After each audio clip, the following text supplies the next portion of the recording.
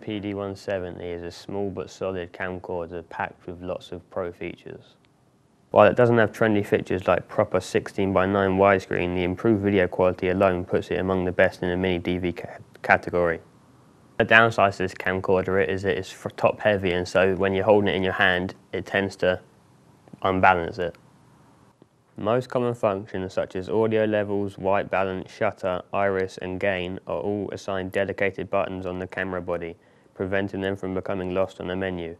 All are easily accessible and logically designed. The camera shoots both DV and DV cam, but the data is the same for both, so there is no difference between the two in quality. The standard 12x zoom uses a standard rocker switch on both the tape transport and handle top, but a dedicated zoom ring just behind the focus on the lens barrel is easy to grab.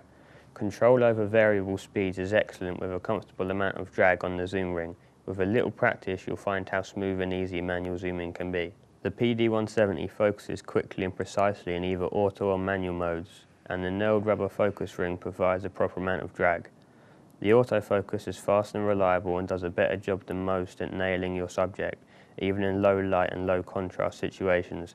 Sony maintains a high degree of image quality with purely optical image stabilization. This is the focus ring. This can be changed to manual or auto by using this switch here. At the moment it's on manual. You can change it to auto, which means that the camera automatically changes it to suit the zoom.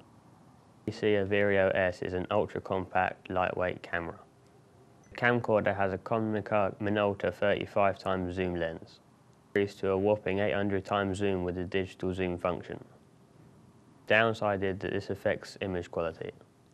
I believe that both the camcorders are good for their purpose. The JVC for being lightweight and user-friendly, and the Sony PD-170 for being very high quality and not very hard to use.